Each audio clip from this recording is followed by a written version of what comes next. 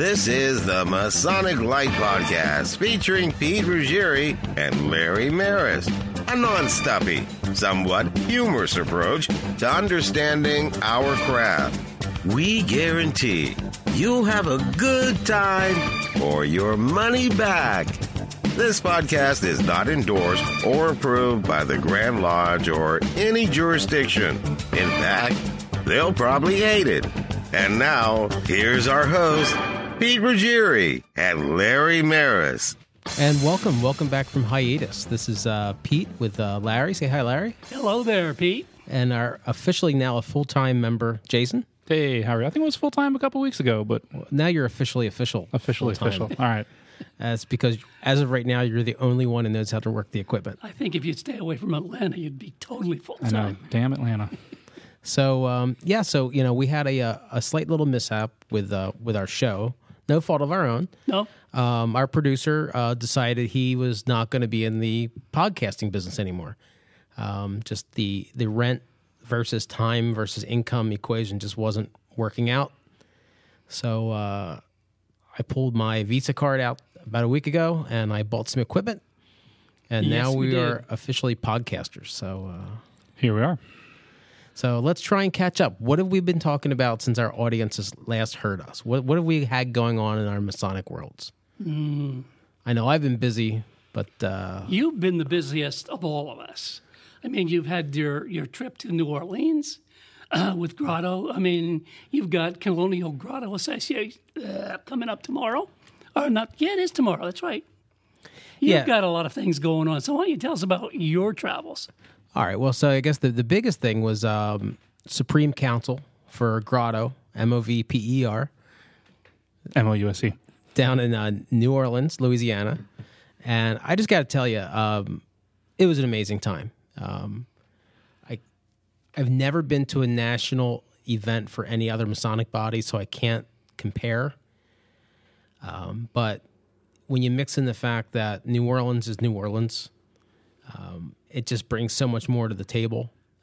It would have been helpful if I had somebody explained it to me before, because I really only needed to be there for Thursday and Friday. But we got down there on Tuesday and started drinking immediately. I don't know if I can recount all the stories, but like the first night we went out and we were at a bar and we had to quick leave the bar because a 2 or 3 inch long cockroach was crawling on Dominic Falcone's neck. Dominic's the monarch of Azim Grotto. And so once he felt the cockroach on his neck, that led us to leave that bar. But yeah, so I guess the big news from the event was we had an election for captain of the guard. And captain of the guard is the bottom of the line for the national. And both gentlemen that were running were from the Colonial Grotto Association. They're both from our area. There was Victor Mann from Azim Grotto, who's a good friend of ours, and there was Bob from Pittsburgh. Now they're just good man, so there's nothing negative about either person. We just all voted for our friend Victor because he's our personal friend outside of Freemasonry as well. Turns out Victor won by 1 vote. So it was like the closest election that they've ever had. And without even hesitation, it was one of the coolest things I've ever seen in Freemasonry. Without even hesitation, they announced the vote, and Bob Lorenz said that he pledged all his votes to go to Victor to make it unanimous. So, yeah, he could have been Al Gore, wanted to recount. He could have done something like that, but... So we're looking forward to Victor this year, and next year, if Bob wants to do it, he's pretty much got everybody's support to go in unopposed. That's awesome. We did something else. What else did I do? You are hosting the Colonial Grotto Association this year's meeting in beautiful downtown Lancaster, Pennsylvania. Yeah, somehow I made eye contact once again. You don't do that. Apparently the last meeting was in Virginia, and the Colonial Grotto Association is in the 13 original colonies. It's somewhere in there. And the last one was in Virginia and had really poor turnout, I guess, because a lot of the people from New England maybe felt like it was too far of to go. So they asked me if I could put this on here in Lancaster, Pennsylvania. And we're having slightly better attendance. We're probably going to have 15 or 20 people show up. But I think it's going to be a good time. So tomorrow night, we're going to have a bunch of people. We're going to go out bar hopping downtown Lancaster. Saturday morning, we're going to have official business of the Grotto Association. We're going to be electing a new president of the Colonial Grotto Association. Somebody warned me that they're nominating me. So maybe I can report back on that. I'm not too excited about it, but, if they vote me in, I'll say yes. But Jason, what's that? They know that, Pete. They know that. I know. Jason, what do you have going on? Anything Masonic? You've had a lot of people dying. Yeah, our lodge and even a few out of your lodge, but it seems that every week we have a funeral request, and it's been a little somber this summer so far. There's been a few picnics. I was traveling. I was not in Atlanta, but I was in Chicago and Nashville, I think, since we've last recorded. Actually, you guys did episode 9 without me. I was in Nashville. That was our best episode, by the way. I know. I wasn't here. Best episode. Go figure. And what did we do Masonically? I joined Commandery. Finally got my orders, the Order of the Temple. Did it in a one-day class setting. My petition had been in for over a year, and I didn't see an opportunity in sight to do them individually. So I did the one-day class, much to my chagrin. So you were telling me that in confidence, I guess I wouldn't want to say confidence in private, you were telling me that you felt like you didn't get the full experience. So when I left, I don't want to say that I was upset, but I was a little disappointed. However, it took so many people to make that event happen that, they did as good a job as they could have. They obviously had done rehearsals. It was 2 hours away. 3 states came together. So they did a phenomenal job. For those of you that have not gone through the Order of the Temple degree, trying to explain the best I can without violating any of my oaths here. But in my Masonic career, it is like the coolest degree to see. It's just, I don't know. It's just, I just really enjoyed it. And when it's done properly, one at a time, it's really impactful and meaningful to the candidate. Yeah, I don't know how they could have done it any more personal. There were 63 of us, so it was very difficult to get, that really, really personal experience. I'm glad that I did it. If I were going to recommend to a candidate that had to wait a year with no, upcoming degrees in sight, or orders in this case, I would recommend doing the first 2 in a one-day setting and then wait it out for a Order of the Temple. My understanding is they very rarely do the Order of the Temple just for one person, because it's like 11 acts. There's tons of setup and tear down and shuffling the candidates around. It's not like a Blue Lodge degree where you're in and out. But I've heard that they've been able to do it a little bit more personal when you have 10, maybe a dozen guys going through. You can take the time to, because there's parts just like we do in Blue Lodge that everybody can see and parts that they can't see, or at least do in a group setting and not a group setting. But it was great. I'm glad that I got it done, and very excited. That completes the York Rite chapter for me until, anybody calls me. Yeah, until someday if you get the magical tap on your shoulder from AMD or somewhere. Right. And we had Goose and Gridiron breakfast. We've got a pin finally coming. There's been many revisions and talks about it, but I think the decision was finally made that, Goose and Gridiron was one of the original, if not the original, meeting place 300 years ago, or 299 years ago. So we have a commemorative pin highlighting our breakfast group, the Goose and Gridiron. The Pennsylvania Goose and Gridiron Breakfast Society is, I think we officially just dubbed it, and those will be for sale, and they're going to fund our podcast operation because Pete so graciously laid out the plastic to make this happen. First payment's due in September. Well, get those pins going. I guess that's on me. I actually had some other Masonic stuff too. I had as soon as I got back from New Orleans, I had a Tall Cedars Ladies' Night picnic that you both skipped out on. It was outside at a VFW in Mount Joy in a pavilion. Everybody was bitching and whining about the heat, and believe it or not, even though I'm fat and I hate the heat, after spending a week in New Orleans in July, it felt just so nice and awesome. And it was nice actually not complaining for once because I was so acclimated to the super hot heat. Yeah. One thing that they did there at the Tall Cedars event was they called it a white elephant sale. And I'm totally ripping this idea off for Grotto. What they did was people brought in different gifts and they had them in gift bags and they were stapled shut. And they auctioned the bags off, but you don't know what's in them. So it gets kind of fun. Nobody got anything horrible. It was just, stuff that ranged probably from like $3 to $20 and, everybody had fun. But I'm going to put a slight twist on it for Grotto. I'm going to have half the bags be something completely awful, and I'm going to have half the bags be something completely awesome. So, people might be bidding on something and they just get like dollar store marijuana drug testing kits or warming personal lubricant, or they may get some gems of, like I've got some Masonic things in my house that I bought or I acquired that I don't use anymore. I mean, I probably have like 3 or 4 Masonic rings that they're nothing fancy, but I don't use them anymore. But, hey, maybe a new brother might want a $100 ring that I'm not wearing. So I won on VHS Buns of Steel a few years ago. Christmas. Sweet. Yeah, same idea, a family Christmas thing. How did it work out for you? My buns are not made of steel. I had one other Masonic thing, and I can't remember. I can look at you and tell you that. AMD. Yeah, I had an AMD meeting. That's my one chance in Freemasonry to act like a civilized human being, and I just kind of like sit back and listen to the more experienced brothers just be a little bit more eloquent than I am. Somehow or other, the chain of command in our AMD group, somehow or other, I'm chaplain this year. It's just an appointed position. I'm going to be one step higher.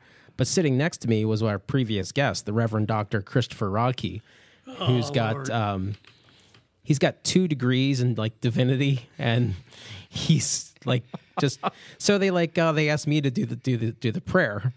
So of course I stole the prayer from our friend Scott Hoover, and I led the whole table in a moment of silence as the prayer. And people are all these old 33rd guys are looking at me like, "What are you doing?" I'm like, "I'm sorry. The guy next to me's got a double doctorate in divinity. I really can't compete with that. So I'm just going to throw in the cards and just do a moment of silence." And they all left. So That was perfect. And then Larry, you have nothing. I really don't, Pete. Literally, I've pretty much had the summer off after the trip, trying to take care of my leg and stuff like that. The Goose and Gridiron, but Jason already talked about that. I stole your thunder. I'm sorry. Yeah, that's been the bulk of what I've been doing this summer. You had some company with you today, though. Yeah, it was kind of Children's Day today, wasn't it? It was Family Day. Yeah, my family from France is visiting. They've been here since last Tuesday. It's been a long visit, and they won't be leaving until next Thursday. So we brought them to breakfast. They've actually been to Goose and Gridiron breakfast 2 times before today, and they're great kids. They really are. They're in their 20s. And to be completely American, where do you take these kids every time they come here from France? Either Park City Dine. Oh, the gun thing. Yeah, we're going to the gun range on Monday morning. Nice. Yeah.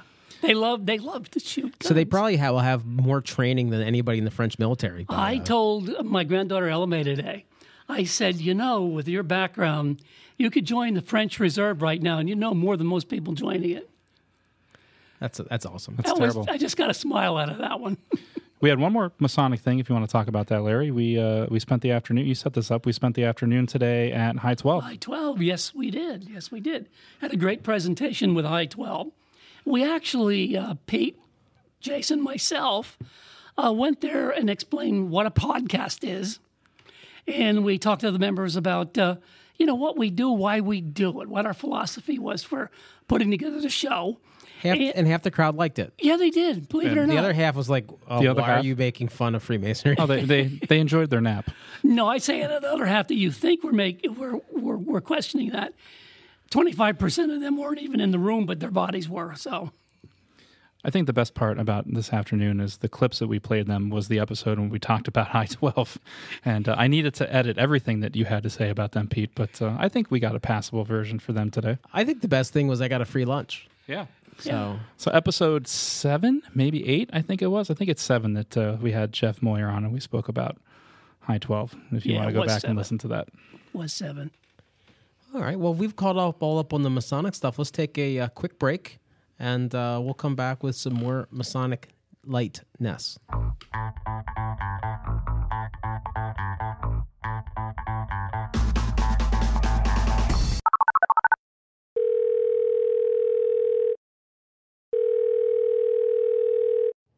This is Tom Labaugh from Abraham C. Treichler Lodge, number 682 in Elizabethtown, Pennsylvania.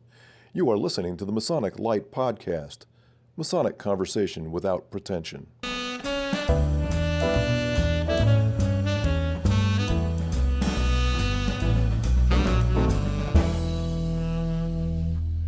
Okay, and we're back. So today's show is going to be a little shorter and a little different than normal because the main thing about this show was just trying to see if we could figure out the equipment, if we knew how to figure it out before we tortured a guest. So far, so good. The proof will be when we actually play it back and post it up on the internet. But so one of the things that we're talking about, we want to have some different things on our show. Eventually, we want to try and get to a set format that we kind of stick with. And something we've been toying with was we've been finding that there's a... Whoa. A set format that you want to stick with.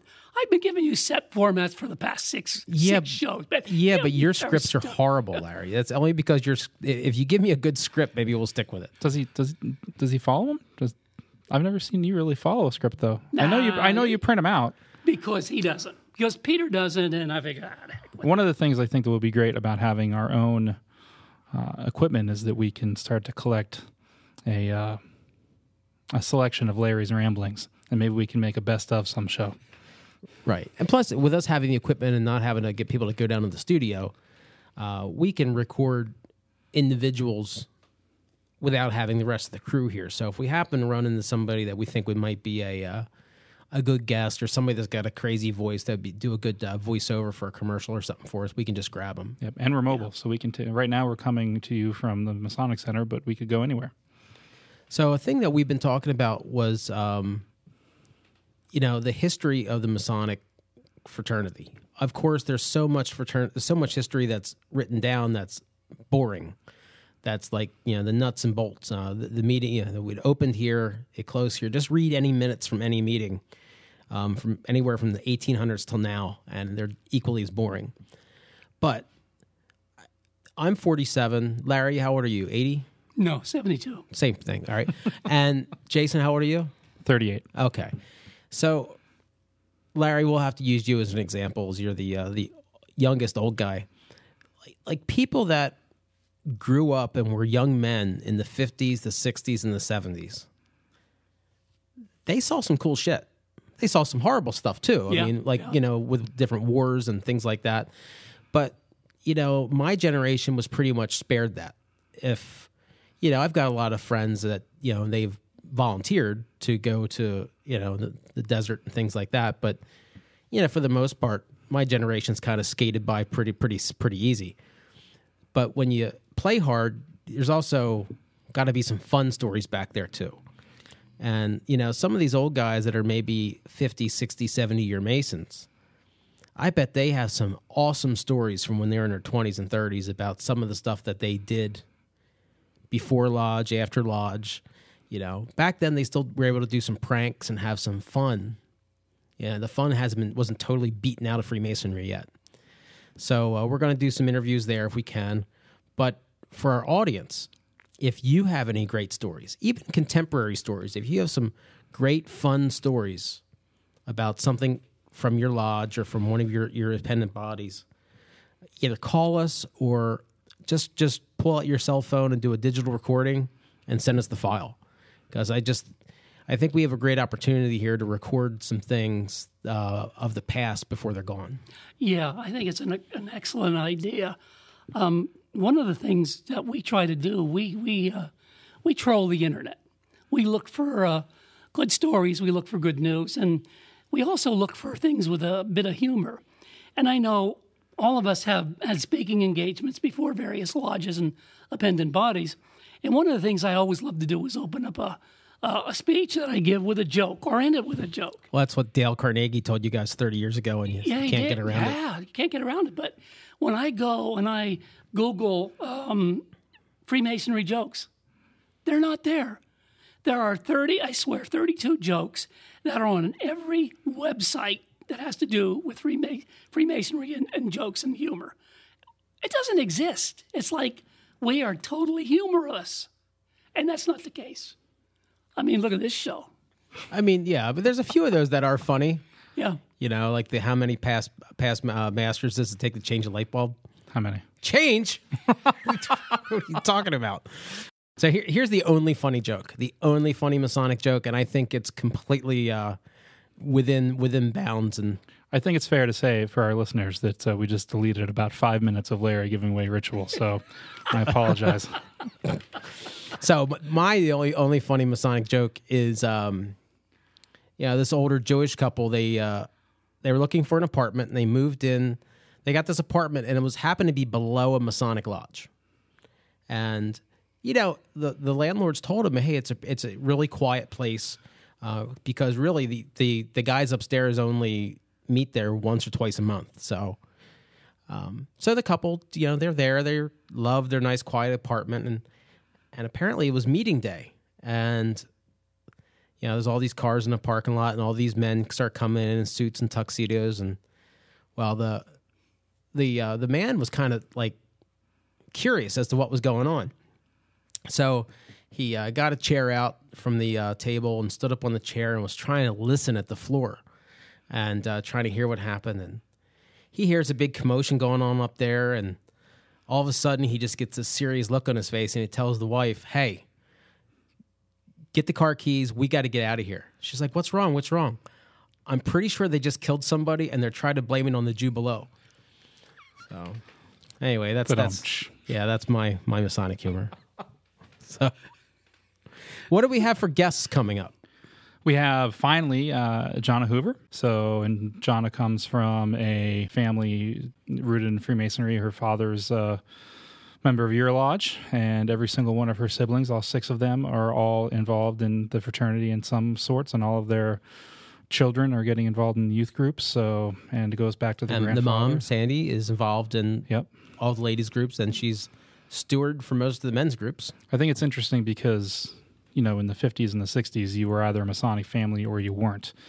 This day and age, everybody has somewhere to go, soccer practice, gymnastics, you name it, whatever. But back in the day, either the entire family went to lodge or they didn't. And it would be interesting to see what the modern true Masonic family really looks like. So she's coming up. I don't know who else we have lined up. Well, I am working on getting a past Grandmaster. You've been threatening that but he is not returning your calls. I think he's in the building in a little bit here. No, he's not. There's a past masters meeting going on for the district downstairs. Yeah, but he's past Grandmaster. That's a whole other Well, he's a past master too. Right. That's right, he is. Yeah, he is. But how come? I just want to know: is it by accident or on purpose that myself, past master of Lamberton Lodge, 476 free and accepted Masons of the Grand Lodge of Pennsylvania, was not invited to this past masters meeting? That's because you're on Masonic Light, and we have some hidden. Never mind. I want to go on that. I guess I'm not. But not everybody likes us. I'm not an apron sniffer. I don't know. I don't know what's going on, but they didn't invite me. I'm going to crash their party. But I think I'm going to try to get Tom LeBall. Tom's the head of the Pennsylvania Youth Foundation. Pennsylvania Masonic Youth Foundation. Yep.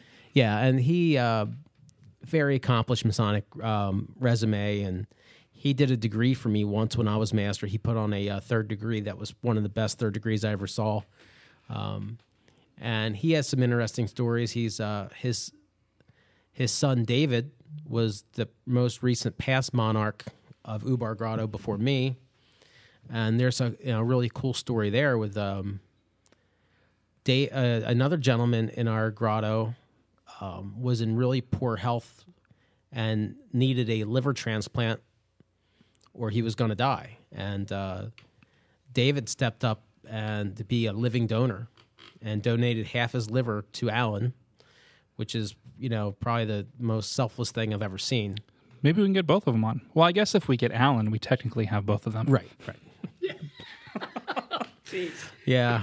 They didn't like my one joke when, what did David's liver say to Alan? I want to be inside you. Oh. Yeah, they didn't like my joke there. But yeah, I mean, it was really one of the most amazing things. And I think that was like 6 months ago, roughly, the surgery happened. And last weekend, Dave ran an Ironman triathlon.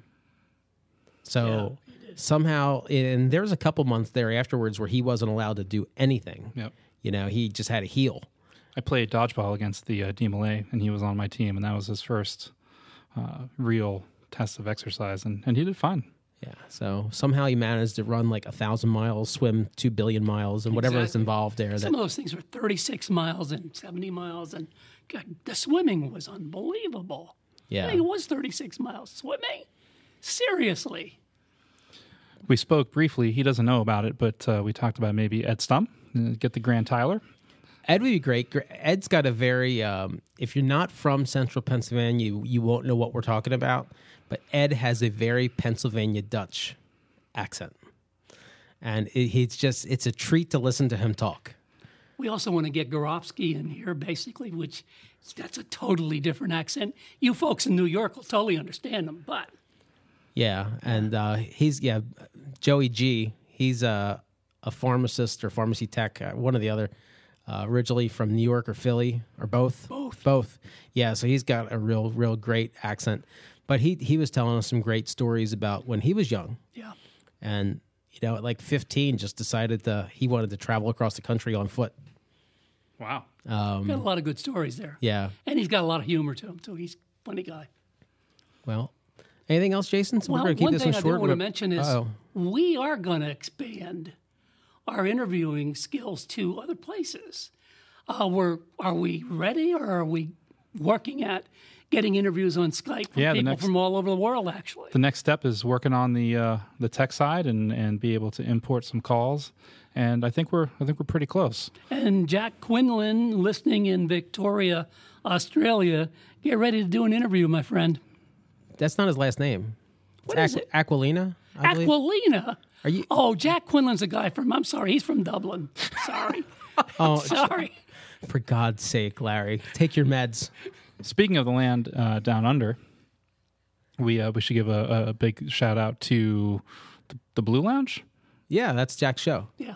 Oh, nice. All right. See, it all ties together. It does. Well, those guys gave us a very nice compliment. So It's not thanks, the guys. Irishman's show. It's Quinlan, right? I have no idea what you're talking about, Okay. Larry. So in any event, brought to light from Australia. Thanks for the shout out. We love you guys. Keep it up. So I guess we're just going to wrap it up here. Let's have a quick commercial by ourselves. So here, I'll talk about Larry's product, and then he can talk about my product. Okay. So Larry wrote a book a few years back called The Red Serpent. It's kind of like a mystery intrigue, kind of like a Dan Brown-esque type book. There's definitely some Masonic undertones in the book. I really enjoyed it. I think you would enjoy it too. You can get it at www.larrymaris.com. Or Amazon, or Kindle. or Barnes & Noble. You could probably find it used on eBay for like a dime. And it is sold in most of the countries, I believe, in Europe and Japan and India. Australia has it too, by the way. Okay. Is it written right to left in Australia? No. Okay. All right, Larry, why don't you give a commercial for my product? Okay. Masonic scarves. Folks, I'm going to tell you something. The quality of Masonic scarves is outstanding. When we look at the color, we look at the logos that are woven into these garments. I'm telling you, they're first class. He's got... I have Amish women in my basement Yes, you do. Yes, you do. knitting these things at under duress. And if they are slow, the Oh, dogs your eat wife was them. Mennonite. Yeah. And if they actually slow down on you, you stick the dogs on them. So best thing about these things is besides I have lots of different scarves available, if your lodge or organization is having a fundraiser, drop me an email. If you order 50, I can design you whatever you want. And as soon as you approve the art, it'll be at your door in 4 weeks. Also, folks, for the ladies out there, he's got one of the most fantastic Eastern Star scarf I've ever seen. It's beautiful. Well, thank you, Larry. Masonic scarves. And MasonicScarves.com. Larry, or Jason, what do you sell? Do you sell anything? I don't sell anything yet, but I have an idea. I think that when we get our Goose and Gridiron pin, will be available at MasonicScarves.com, correct? Is that the website? And maybe we can do like a package deal. The Red Serpent, a scarf, and a Goose and Gridiron pin. Boom. Boom. Whoa. That's And I'll even autograph it. it'll be $5 less if you don't. It'll be worth more if he doesn't autograph it. Yeah, I have no other products other than Goose and Gridiron, but as soon as those are live, we'll get them on a website, and that will help fund this podcast, and away we go.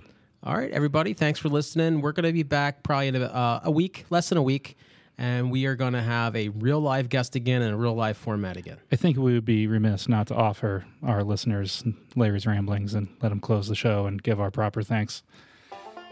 Okay. Oh, my. Want to give special thanks. Listen, Mason Kibler, if you are listening to this, we do miss you. Thank you for all your help and your guidance. He's going to edit the damn thing. Oh, okay. The heck with He's it, going to be Mason. one. Forget it. He's going to be one. You're still on the payroll. Well, Forget we're going to it. have to pre-edit because he can't hear the Masonic stuff that Larry said. Let's just quick make him a Mason at sight. Right. Yeah, he's got a good name. Also, two special thanks to our foreign news correspondents. I'm a Blather, and I don't know who the other one is. I don't have it. I think it was not a word. Not a worthy. Exactly. To Rocco. How's Rocco doing, by the way? Is he over his girlfriend? Rocco's doing really well right now. He ate some cucumbers from my garden, and he's for now fertilizing the rest of the yard. That's awesome. Well, we miss him. You need to bring him in here more often. Also, too, special guest. Jason's a member of the staff now, so I'm going to still say thanks. Did we do a newscast? No, we didn't. There's no news. We didn't do a newscast, folks. We're sorry about that. Because this is a test run, we're not totally prepared. But when we come back next week, we will be. And I'll close out by giving thanks to our law firm who really keeps us out of trouble. I forgot the name. Oh, God. Forget it. I'll make up for it next week. Larry's been off his meds all day. In any event, this is Jason Lewis. This is Pete Ruggieri. This is Larry Maris. Thanks for joining us and have a great day. Bye-bye.